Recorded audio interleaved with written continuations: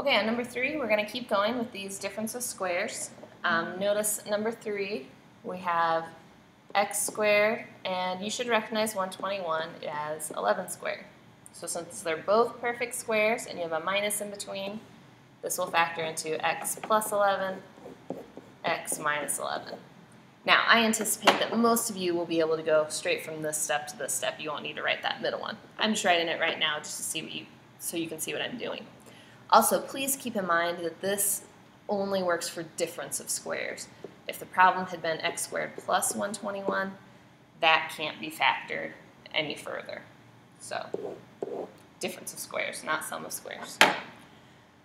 Okay, number 3, the second one, I guess, we have x minus 1 squared and 9y to the 4th. Obviously, that first part is a perfect square, x minus 1 squared.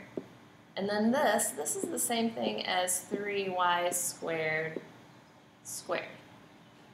Okay, because if you distribute that square through, you get 9 and y to the 4th. So this is another difference of squares. So your first thing is going to be x minus 1 plus 3y squared. And your second factor will be x minus 1 minus 3y squared. So that's just utilizing the difference of squares. There are going to be some in your homework that are like this. If you get to ones in your homework that you can combine like terms once you get to this point, go ahead and do that and simplify it further. Here we can't go any further. Okay, number 4. We have x squared plus 12x plus 36. You may have a different method that you would prefer to use. I want to show you that this is actually one of our special products. We have x squared, and over here we have 6 squared. This is going to be one of those perfect square ones if this middle thing is 2 times x times 6.